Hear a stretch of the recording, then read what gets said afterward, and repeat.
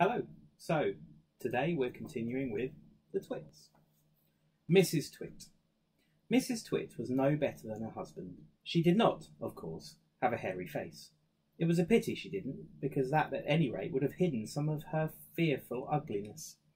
Take a look at her. Have you ever seen a woman with an uglier face than that? I doubt it. But the funny thing is that Mrs. Twit wasn't born ugly. She had quite a nice face when she was young. The ugliness had grown upon her year by year as she got older. Why would that happen? I'll tell you why. If a person has ugly thoughts, it begins to show on the face.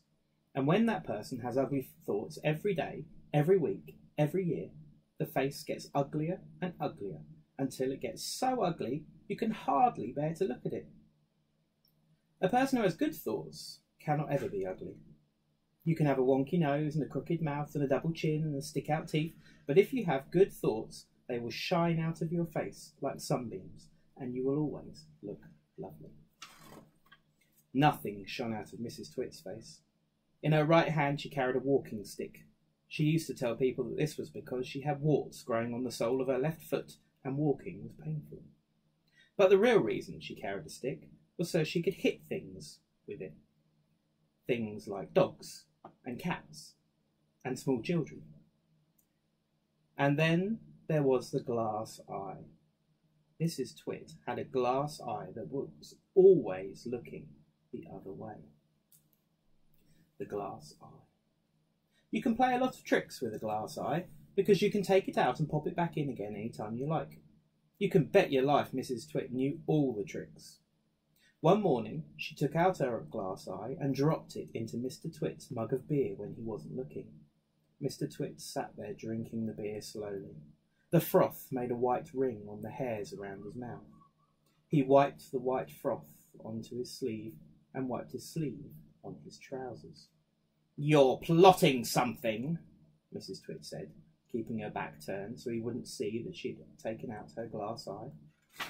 "Whenever you go all quiet like that, I know very well you're plotting something." Mrs. Twit was right. Mr. Twit was plotting away like mad. He was trying to think up a really nasty trick he could play on his wife that day. "You'd better be careful," Mrs. Twit said, "because when I see you starting to plot, I watch you like a wombat."